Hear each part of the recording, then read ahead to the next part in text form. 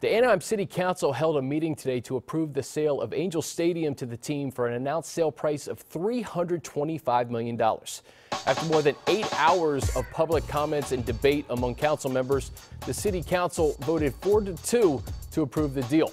Now, the sale agreement does not become permanent until the closing, which may not happen until 2025. The deal would bind the Angels to play in Anaheim through at least 2050.